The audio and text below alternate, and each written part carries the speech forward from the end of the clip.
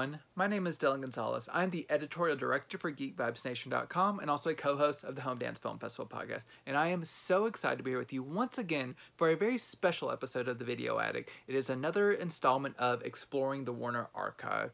As I've said before, the Warner Archive is one of my absolute favorite labels, and I'm always excited to kind of explore some of the hidden gems that maybe people have overlooked throughout the years. And this month in particular, I'm doing a special Noirvember edition of this series where I'm exploring the genre of film noir. A lot of classic film fans, that's whenever they really dig into it in November. Noirvember. So I have a pretty nice slate of titles that I'm really excited to dig into, so I'm just going to dive right in. The first one, I think, is a really great way to start off our series. This is On Dangerous Ground with Robert Ryan and Ida Lupino. This one starts us off really well because it stars Robert Ryan as a cop who is kind of he's a little bit world weary. He's kind of been beaten down by all the things that he's seen. He's kind of lost kind of his moral code. He is just he's cool with just like beating people up and just pushing the boundaries of decency like way past like their breaking point. And this all kind of culminates in him nearly being dismissed until he gets caught up into a new investigation, a murder that sends him out into the countryside to find this young man who is the brother of Ida Lupino's character, who is a blind woman who has been taking care of her brother, even though she knows that he's not quite well, but she still wants the best for him and wants to give him a fair shake. So through this relationship, Robert Ryan's character, this cop, begins to kind of come back and kind of start to get a little bit more of his morality back, all while trying to fend off this grieving father who wants nothing but this lady's kid brother dead. And it's kind of this dynamic where it's interesting to see this character's journey from just at the beginning of the film beating up a young kid himself to trying to protect one at the end, and how this relationship with Ida Lupino's character really kind of sets that on the right foot. It's a really, really tight, like really fascinating movie. It's only 82 minutes, so it does really fly by. The performers are really great. Especially, I always love Ida Lupino. I'll be talking about her again here in a second. And well, many of these people show up in multiple movies because a lot of them stayed in the same genre. But this one in particular is one of my favorites that I'm going to talk about this week. And I highly recommend it. If you just kind of like a really tight, engaging film noir, this one's a really good one. There's not a lot of film noirs get out into the countryside, so that's especially exciting in the finale whenever that kind of a little bit of snowy ground, countryside finale. It's really quite captivating, and I highly recommend it. So On Dangerous Ground, it's a really good one. And yes, the portrayal of blind people is not the most nuanced, but it's not too egregious in how they portray people. It's done tastefully enough. The next film, while it may be one of my lower ones of this entire slate, it's still quite worth your time. This is Fritz Lang's While the City Sleeps. And this one kind of ranks lower just because it is Fritz Lang, who is a master director, and this just happens to be one of his kind of more middle-of-the-road efforts, but middle-of-the-road for Fritz Lang is still quite good.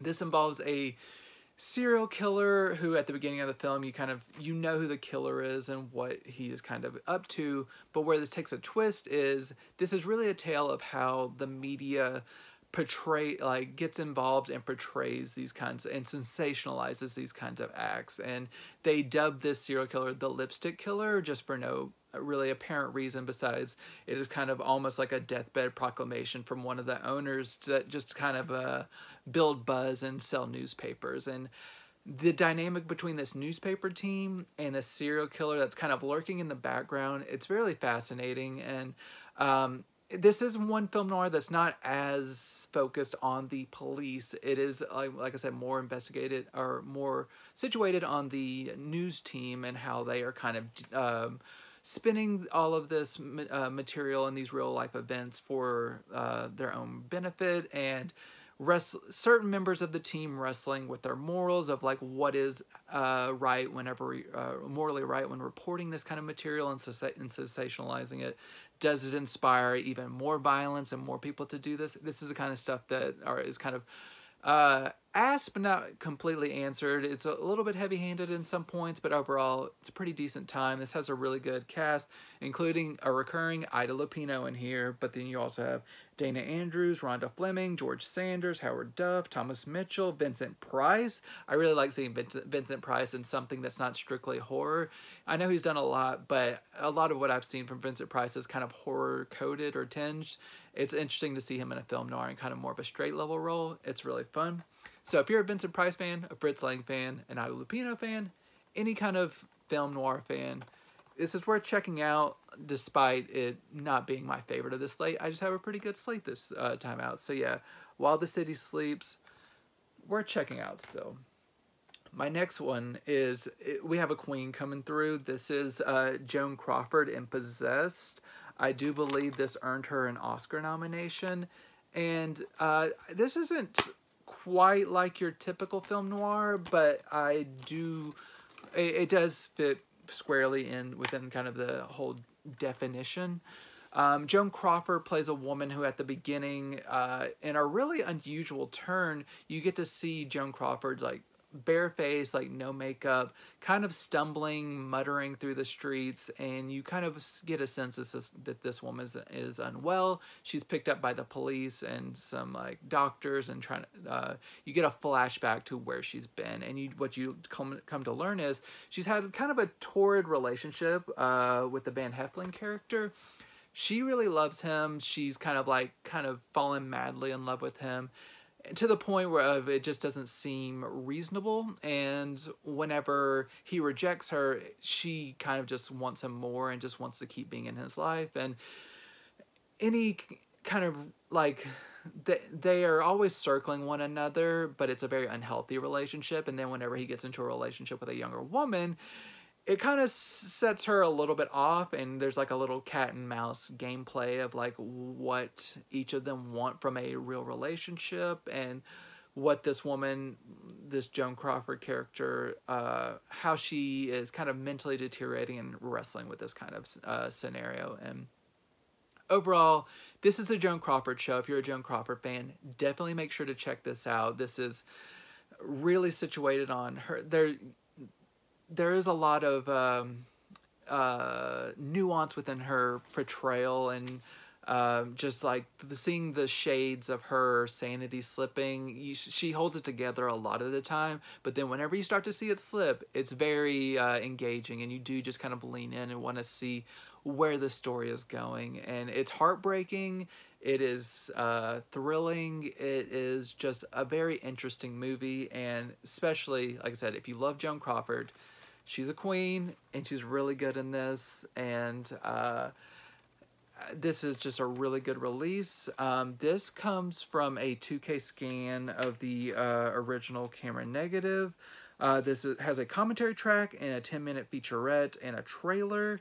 I got so excited I kind of overlooked some of these. This is from a 2K scan of the Fine Grain Master, and it is also very good.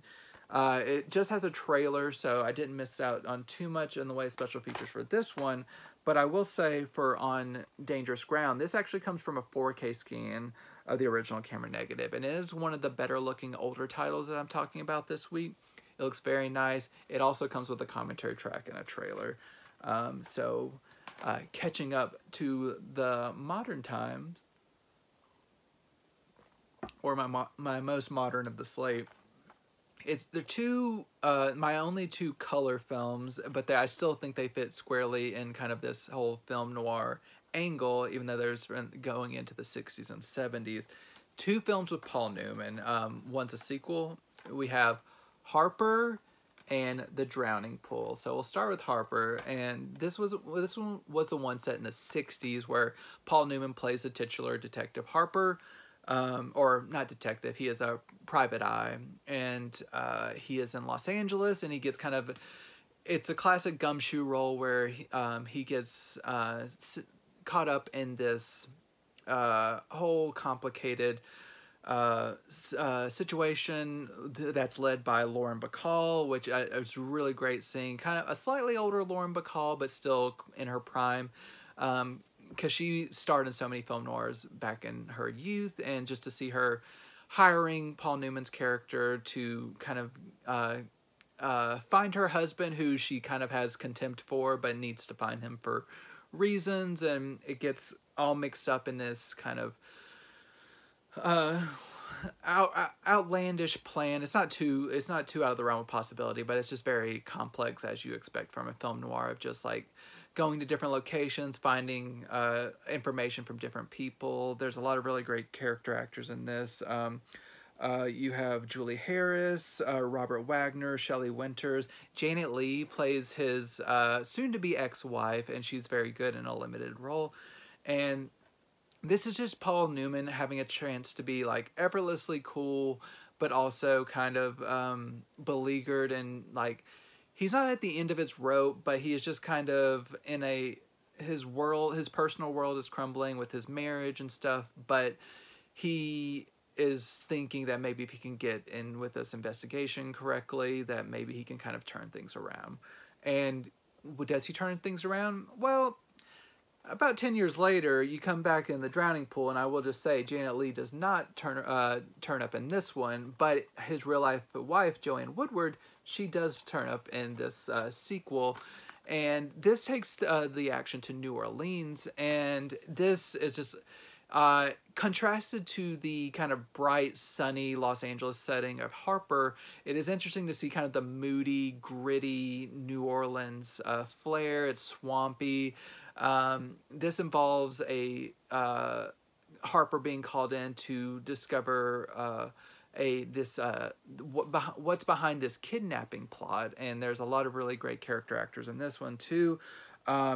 Like I said, there's Joanne Woodward, but there's a very young Melanie Griffith, which I think it might be one of her earliest roles, and she kind of plays kind of a almost like a young femme fatale, but like in a very inappropriate way, because she is a young teenager, and just seeing how all of these storylines are coming together. It's a really fascinating movie. It has a fantastic finale, the titular Drowning Pool, whenever you learn what that is and how that kind of escalates, and it just really had me gripping my seat. It's a really good movie, and I think both of these, Paul Newman is he's one of the best, and he does a fantastic job in both of these movies. They're both, I would recommend checking both of them out. I might actually like Drowning Pool a little bit more, but both of them are very good. Both of them do come from 2K scans of the Inner Positive. They both look very nice. They also come, the Harper comes with a commentary from the screenwriter and a trailer. The Drowning Pool has an 11-minute making of vintage featurette, which is pretty cool. Both of these are in very good quality. They sound good. So overall, if you're a Paul Newman fan, definitely check these out. My final title is a 4-pack of titles, actually, but I'm going out on a bang. I think this is kind of like some of the, if you need a starter kit for film noir, you need to get this set. And that is the Warner Archive 4-film noir set. So you have The Setup, Murder My Sweet, Gun Crazy, and Out of the Past. And if you are interested in just one of these are sold separately as well. But I do like the shelf-friendly packaging here. And just, I need every inch of space I can get. But for those, I know there's a lot of collectors who like to see the full artwork. So if you want to buy these individually, you'll get full artwork. But personally, I'm fine with the 4-film set. I think it's really great. These are for, I previously owned these on DVD and like the first installment of the film noir set that Warner put out way back in the 2000s. I would just say Murder My Sweet. You have Dick Powell. It's another classic man searching for a missing woman trope. But this is brings the character Philip Marlowe, who has been portrayed several times on screen, including like in like The Maltese Falcon and The Big Sleep, I believe. This is a character he's just well established, and I think it's Raymond Carver's character, but he's a classic character, and Dick Powell, he does a good interpretation of the character. It is a very compelling movie. Out of the past, this one is a really good one. I especially love Robert Mitchum, and he plays a man who gets involved with a classic femme fatale played by Janet Greer, and she is a woman who she's not portrayed the best, but she's your classic like manipulator who she's manipulating this detective to her means, and like convincing him that they're in love, but then whenever things take a turn for south, she is quick to jump ship if she needs to, and to kind of like get into whatever path she needs to just to come out on top. And how Robert Mitchum's character kind of navigates whether he is actually in love with this woman, and pretty sure he knows that she's not really in love with him, but just like navigating their relationship. It's a really fascinating film. It's really good, and Robert Mitchum is fantastic. Janet Greer is fantastic, and overall, really good movie. I'm gonna say my favorite for last. Gun Crazy is it's like a prototypical Bonnie and Clyde story. It starts out where you get to know this young kid who he's obsessed with guns, and just you see him like growing up to be like an adult man who is equally like adept and obsessed with guns and just like shooting and stuff, but he still kind of has like a kind heart until he meets this woman who is kind of also equally like talented with guns. She's like in a sideshow attraction where she's shooting like gunplay, and they end up kind of forming their own romance, and they turn to a life of crime, and he's kind of not quite as on board with the crime as she is, but she's kind of like pulling him into things because she's that's what women do in film noir. They ruin the lives of men. But it is a pretty compelling movie, and I do like the dynamic between the main characters, and it's just a really fast-paced, good, well-shot, great composition noir. My favorite of this one is potentially the setup. It's very simple. It's an early example of a film playing out in real time. So at the beginning of the film, it's the beginning of the night of a boxing match that is being hyped up, and you follow all these characters. Most prominently is Robert Ryan, who, once again, as I said, would return, was on Dangerous Ground. He is back as a washed-up boxer who is kind of like, he is pretty sure that he can get back to his former glory. He just needs to win one fight, and he is set up to participate in this special fight, which he does not know that he is supposed to take a dive for until quite later in the movie. And if he takes a dive, he can become like he can be compensated very well for taking this dive. But he wrestles with the fact that he thinks that he could potentially win, which would put him at odds with this mobster, and you never want to be on the wrong side of a mobster, and just kind of how this man who's in the ring in real time wrestling with whether he should do what is like a short-term windfall, which will have him physically safe because he is doing what a mobster wants, with like doing what feels morally right to him, and what the fallout would be if he does cross paths with this mobster. And it's a very short movie. I think it's a little over, it is only 72 minutes, an hour and 12 minutes. So this is in real time, and it plays out just like that. There's a lot of very interesting characters. There's just like a lot of people that are down on their luck around this fight, and just it's a really complete world in a very short amount of time. I really loved it, and I think if anyone picks up this film noir set, they will not be disappointed. So this is just a rich array of film noir titles. You got some stuff from Paul Newman, Joan Crawford, some of the best to have ever done it. You're settled. So there's still time left in November, so celebrate Noirvember, and make sure, if you have any classic film fans in your life, make sure to share this video and this list with them. Just expose them to some great movies. I'm betting that if you want to sample any of these, at least a few of them are probably on Max, so check that out. If you enjoyed this, please make sure to leave a comment. Let me know what you're planning on checking out. Let me know if you've seen any of these movies and you love them as much as I do. Let me know what you want to see me explore from the Warner Archive in the future. I'll be happy to do so.